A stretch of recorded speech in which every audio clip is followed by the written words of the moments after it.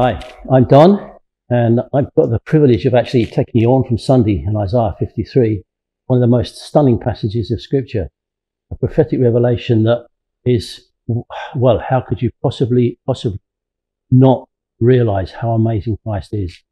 I want to just share with you something from that. It struck me, it always has struck me when I've read that passage about the prophet like Isaiah. You know, wouldn't he question it? Must have been like this. Peter tells us that he was, who is it? What time? What day? When is it going to happen? And he was told, I'm doing a new thing, but it's not your time. I did it so that people can't say, I thought that one up. 700 years later, it's fulfilled word by word by word, sentence by sentence in the person of Jesus Christ. Well, I want to just go a bit further than that because as Mark pointed out quite clearly, this whole passage is expressing Jesus as the suffering servant that comes from Christ. The Philippians 2 shows us this, that he came to be a servant of God. And Hebrews tells us that he was God's apostle and high priest. And that's the part I want to pick out of this passage. God sent him, special mission. What was that? To bring in many sons of glory. And the only way he could do that was to man to die on the cross, so that he became the Lamb of God, sacrificed for our sin. Having done that, this is the part I wanted to get us to, so that we can, right at the end of chapter 53, the last line of the chapter says this: he bore the sin of many and made intercession for the transgressors.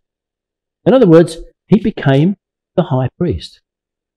The high priest, now there's four things I want to just say on that. The high priest took his own blood into the Father and presented it, just as the high priest in the tabernacle of the temple do, and presented it before the altar of God. Amazing place between those, under those great angels that were there. But it was the high priest, Christ, offering his own pure blood, which he knows is eternally accepted by the Father, for you, for me. The other important thing is that not only that, but he entered he has a permanent entrance into this place, into the presence of the Father.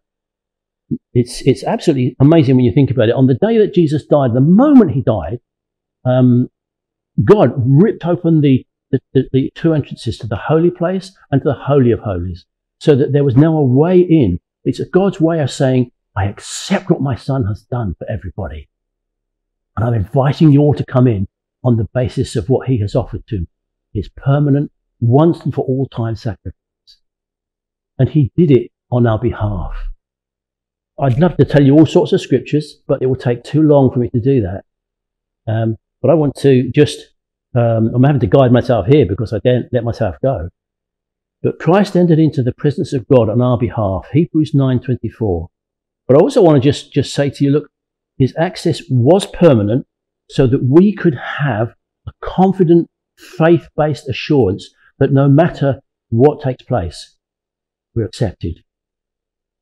And the fourth part of that, not only did he bear the sins of many, but the high priest intercedes for the transgressors. What does that mean? Because that's the whole crux of what he's done. He doesn't have to do that anymore. He doesn't have to come and offer himself anymore. But what he does do, he is speaking, he is there on our behalf 100% of the time. And we know that he always lives to make intercession for us. That's what the Hebrew writer says. Always. There's never a pause in him relating to the Father, my need, your need. And it doesn't matter what need it is. Just read you something that Paul says to us on this. And this is Romans 8 and verse 34. Who shall bring any charge against God's elect? It is God who justifies. Who is to condemn? Is it Christ Jesus who died? Yes, he did. Who was raised from the dead? Who is at the right hand for us? Who shall separate us from the love of Christ? You see what it's telling us? That he is the one that God has set there.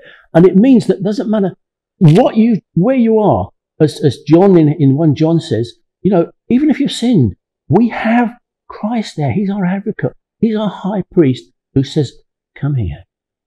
Now, he may discipline us, but we're never left out. We're never not accepted. We're never turned away. God never says, that's enough, mate. That's enough, Don. You can go and do penance. No. He just calls me in. And as I come to him, and I groan again because, Lord, what have I done? But blood is sufficient for you. I've cleansed you. And the high priest presents me to the Father again and says, here he is, Father. This is his need. This is his prayer. This is his groan. And it might be that I'm suffering. It might be that I might be persecuted. It might be that I'm ill. I might be presenting someone else to him for prayer. And we need to do that more. We need to come before him and present the wonder of what Jesus Christ, the high priest, wants us to do. I want you to get hold of this one thing that's been a thrill for me in all the years I've been walking as a Christian. And they are many years. That Jesus never lets you go. Jesus never lets you down. Jesus is faithful, as is the Father. And their desire is for you to have a relationship with them and to walk in the light as they are in the light.